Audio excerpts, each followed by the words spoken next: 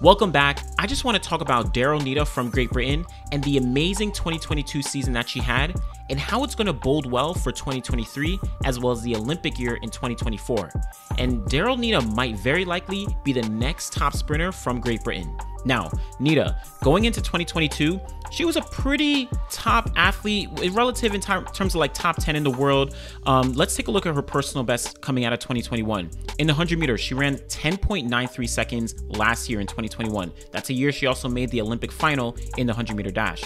In the 200 meters, she had a personal best of 22.81 seconds. And then in the 60 meter dash, had a personal best of 7.21 seconds.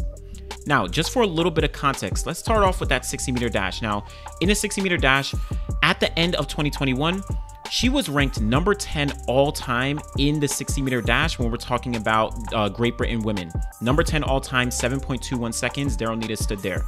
Let's look at her season in 2022 in terms of 60 meter first. Now, jumping over 2022, she really stepped things up. 7.18 seconds and 7.15 seconds to start off her 2022 season for her season opener. Already breaking her personal best, already dropping that down to 7.15 seconds. Huge improvement. Guess what? Competing at the Muller Indoor Grand Prix, her second meet for the year, comes down and takes another chunk off her personal best, improves on her previous personal best, the 7.21 from last year, and drops a whole 1/10 of a second off that, 7.11 seconds. Next meet, she's in Turin. She's competing in the 60 meter dash again. Very consistent, 7.20 and then 7.17. Look at that consistency that she's been throwing down throughout the year. And then finally, she ends things off at the World Indoor Championships, runs 7.13, gets to the semifinals, runs 7.15 seconds. Now, she didn't make it to the finals, unfortunately only finished 5th in her semifinal, but all of her races were faster than her personal best from the previous year, 7.21 seconds. Finishing off with a 7.11 second personal best, let's see where that ranks her all time in the 60 meter dash when we're talking about Great Britain and Northern Ireland. That moved her up to number 4 all time in the event for Great Britain and Northern Ireland. Neita already setting off for 2022 on a very high note. Let's move down to that 100 meter dash. Now, first off in the 100 meters, 2021 was a huge year for her, but going back to 2020, let's look at where she stood in terms of 2020 on the all-time list. Number 8 all-time. So at the end of 2020, her personal best was 11.12 seconds. That came from 2019. Of course, 2020 was the year off. Let's take a look at where she ended off in 2021 in terms of all-time Great Britain list. Moved all the way up to 10.93 seconds, which she finished off and moved up to number 2 all-time in terms of Great Britain. Dean Smith really dominates the list. She's far and ahead the best Great Britain sprinter that we've seen in the past couple years. But Neita moving up to number 2 all-time. Remember, in 2021, Neita actually made the Olympic final in the 100 meter dash. We could take a look and we could see at Tokyo Olympics, she finished 8th place in that 100 meter dash. Now, she didn't, of course, finish high up. She only ran 11.12 seconds, but to make the Olympic final, she ran 10.96 seconds for the first time ever, breaking 11 for the first time in those heats of the Olympics. And then right after the Olympics, she went on a sub 11 spree, 10.96 seconds, 10.93 seconds, ending the season off with her personal best. Taking a look at 2022, let's see what she was able to do this year in terms of that 100 meters. Now, diving in, start off her season relatively modest, right? 11.25 seconds out in Italy. Got down to 11.12 seconds though on her second meet of the year. So really getting close to that 11-second barrier. Stayed pretty consistent as we went through the season, but I looked at this performance right here as a big no. 11.09 seconds into a negative 0.8 meter per second headwind. This was a huge performance, showing that she is on the cusp of 11 seconds and it's only June. Well, guess what? Comes over to Paris, competing in the 100 meter dash at the Paris Diamond League, right behind Shelly Ann Fraser-Pryce.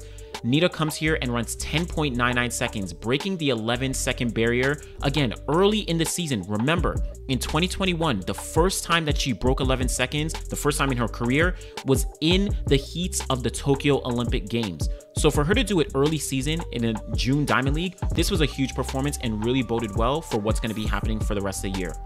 Moving a little bit down, At the British Championships, she really surprised everyone. She ran 10.92 and 10.80. Both of them were wind aided, so of course those times didn't count, but she actually beat out Dina Asher-Smith at this competition. Now, Dina Asher-Smith, she was the defending world champion in the 200-meter dash, defending silver medalist in the 100-meter dash from Doha 2019. But for Neita to come here and actually win the UK championship title in the 100, again, windy time of 10.80 seconds, but this showed that she was really stepping things up. Next up, gets those world championships, heats 10.95 seconds, just 0.02 of a second off her personal best of 10.93. Semifinals, 10.97 seconds. She was the last person to not make it into the final. Finished 9th place overall. Unfortunately, didn't make that final, but this boded well, showing that she was very, very consistent and competing at another global championship.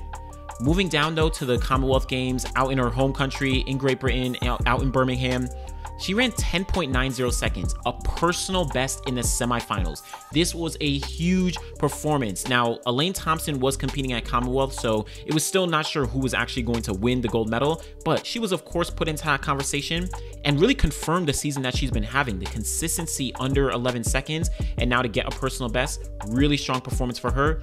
She got to the finals, she finished 3rd place, not a fast time at all, but for her to get, what you would call a first big global medal at the Commonwealth Games, not World Championships, not Olympics, but this is a huge performance for her to get that 3rd place and get a bronze medal at Commonwealth. Follow that up at Monaco, another time that is almost at her personal best, but faster than her previous best, right? Again, remember, 2021 best was 10.93 seconds, comes here, runs 10.91 seconds, finishes 6th place, but remember, this was the race where Shelly-Ann Fraser-Pryce ran 10.62, we had Sharika Jackson running 10.71, I think Talu ran the African record of 10.72, so this was a huge race for Daryll Neita.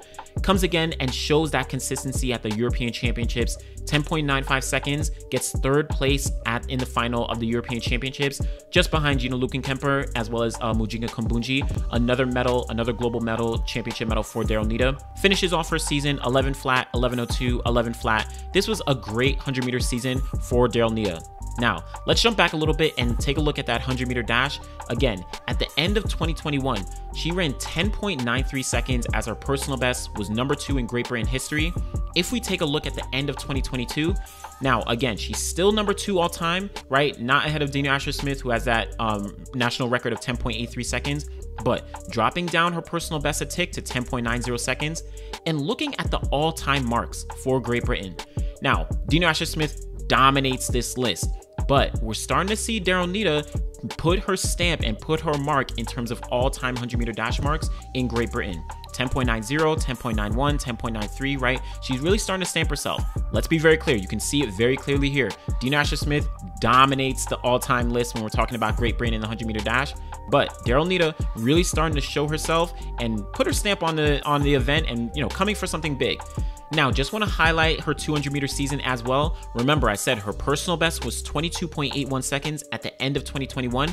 She opened up and started her season with her personal best, 22.81 seconds. Got a perfect tailwind, 2.0 meters per second. She continued though, got some windy times of 22.48, 22.34 to actually win the national championships again. She doubled up, got the both wins in the 100 and 200. And then she finished off her season. Her last race of the season, September 12th, was a 22.61 personal best. This really confirmed the season that she had, the amazing season at 100 meters. Now, 200, of course, is not her marquee event. She's really there in the 100-meter dash. And then, of course, in the 60 meters. This was really an amazing season for her. Also, just want to highlight in terms of the 2022 season, in terms of global, where she stood globally, she finished off 16th in the world this year with her 10.90 second performance. Now, it's not top 10, it's not even top 15, right? Just on the cusp of that, but she is really moving up. It's going to take a lot for her to get into those 10.6s, right? 10.7s that a lot of ladies are running right now, but I think Daryll Neita is very capable of moving down into the 10.8s and contending with a lot of these different women. So let me know what you think of Daryll Neita. Let me know what you think of her amazing 2022 season. I really think personally that she's going to be a force to be reckoned with going into 2023 and even beyond. Go in the comments below. Let me know what you think of Daryll Neita. Make sure you like the video, subscribe to the channel. We'll be back again next time. Thanks.